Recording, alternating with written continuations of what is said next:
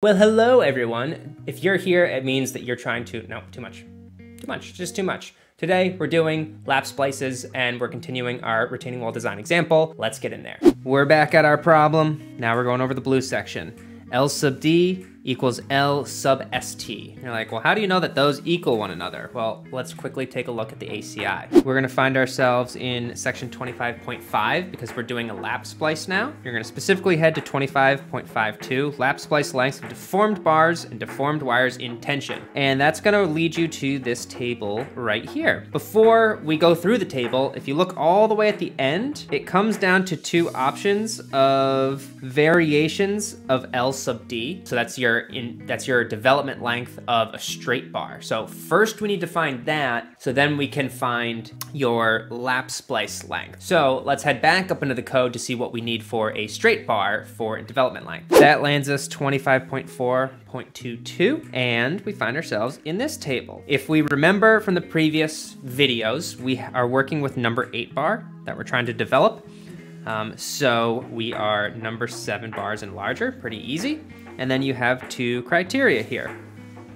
Clear spacing of bars or wires being developed or lap spliced not less than the diameter of bar. So that's clear spacing between those bars, those number 8s. Clear cover at least of diameter of bar, and the stirrups or ties throughout L sub D not less than the code minimum. Well, we don't have stirrups or ties through our development. We decided that we don't have those last time, so this first part really doesn't apply to us, or we can't say that we're meeting those criteria. Or you have part 2. Clear spacing of bars or wires, we have bars, so cross out wires, being developed or lap spliced at least 2 diameter of bar and clear cover at least diameter of bar. So clear spacing, let's go take a look at that to see if we meet this criteria. And if you were pressed for time or something and you wanted to be a little bit conservative maybe, you could just say other cases, and these, this equation down here and this one here, they result in a longer development length. So really, if you're trying to prove that you fall into this criteria, you're only proving that you can reduce your development length to achieve a fully developed bar. While you shouldn't just skip steps and say, oh, you know, and be overly conservative, you could, if you were on the fence, not sure, maybe a new engineer, say other cases. All right, let's jump back quick. The diameter of bar of a number 8 is easy. It's equal to 1 inch. And I learned from actually a subscriber who left a comment that a way that you can easily distinguish the diameter of one of your bars is you take the number of bar and you simply divide it by 8. That gets you your diameter of your bar. Pretty cool. So a number 4 divided by 8 equals a diameter of bar equal to 0.5 inches. Like I said, neat. I didn't know that, and it makes sense, so that's really cool. And that means we need at least a clear distance of 2 inches, because 2 times 1 inch. Well, if we look down in plan here, if we were to draw kind of our retaining wall in plan, looking down, and we have, you know, these number 8 bars, horizontal bar on the inside, because the vertical bar is doing more of the work, so you'd want to space that out. But we need to confirm that this space right here is at least, is greater than or equal to 2 inches in order to get that development length case. Well, we know that we're spaced at 6 inches on center, and then it's clear spacing. So then we need to subtract a half a bar from this side and a half a bar from this side. So that gets us equal to 5 inches. And you're like, oh, well, 5 inches is clearly bigger than 2 inches, but you need to be careful here because we need to lap on additional bar in order to make this work. That's what we're checking.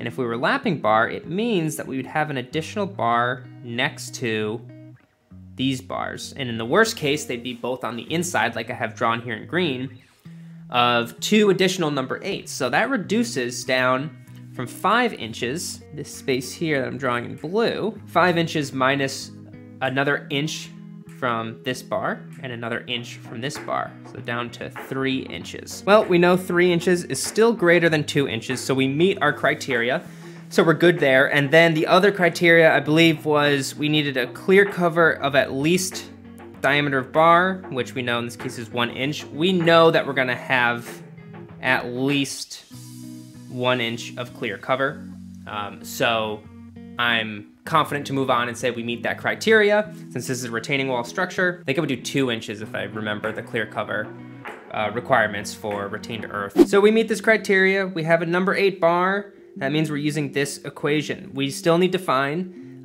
thanks to another subscriber, Ryan, it's pronounced psi. So psi sub t and psi sub e need to be found.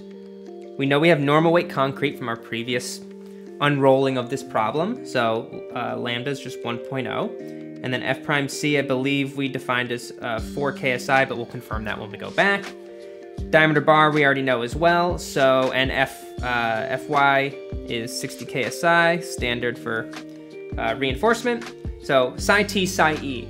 You're just gonna move down 2 pages in the ACI and then you'll find your table. Let's head over. Boom, table 25424, easy peasy. And there's your lambda, lightweight 1.0. Psi e, it's epoxy. We have uncoated bars, so it's just 1.0. And then psi t is casting position. And for this case, we are going to be other with 1.0. And you should note down here that they do have a little footnote that the product of those 2 variables need not exceed 1.7. Worse when they're larger because they're on the numerator. Yes, they are, because that would make your number bigger. So there you go. This is a cap. They're saying, hey, you never need to go greater than that. Otherwise, we're just penalizing you too badly. But if you're not following along, don't really sweat it too much. We have everything. Let's plug it all in and let's get L sub D. Just remember that your f prime c is under a square root, which means that you can't just use 4 for KSI. You need to keep it in terms of PSI, which means you also need to keep your yield stress in terms of PSI as well, 60,000. Times the diameter of bar of 1 inch for a number 8, and that spits out 47.4 inches, which I'm gonna round up to 48 inches so that the contractor doesn't wanna kill me. And you know, he's lining it out with measuring tape. That's easy in field. Make sure you round to numbers that work if you're at least working in the US, to something that's easily identifiable on a common measuring tape. You don't have to always, right? If there's a certain situation where your design calls for a very specific distance or length or parameter, obviously use that, but try to stay building friendly when you're doing your designs. It really does help a lot. But now that we have L sub D, now we need to go about and find L sub ST, and that is per ACI 25.5.2. So let's head over there and check that back out. As I said in the beginning, chapter 25.5, splices, table 25.5.2.1 is where we find ourselves because all of the sections in the ACI are so dang long. First we need to start AS provided over AS required. Previously, we knew that AS rec was equal to 1.32 inches squared per foot. AS provided is equal to 1.58 inches squared per foot. 1.58 over 1.32 equals 1.2, which is less than 2.0. So we fall into this category right here. We are just straight up all cases. Splice type is Class B, that's the only one we can have. If you're curious about Class A and Class B, check out the commentary, over here, read through that. It gives you additional criteria. And that leads us to the 2 parameters for L sub ST. You need to do the greater of 1.3 times L sub D, which we solved for, and 12 inches. That gets us 63 inches, which is clearly greater than 12 inches. So 63 inches controls. And that is gonna be what we need to fully develop and lap our rebar. LD, as you see in blue here, equals LST, and that full dimension here that you see is equal to 63 inches. Thank you everybody for watching and subscribing and learning alongside with me, especially all of you who have taken that extra step and have joined Peruka Gang. It really does mean a lot and helps me grow the channel. So, to all of you, you're the best. Let's keep learning. This is Rich with Team Kestava. Peace.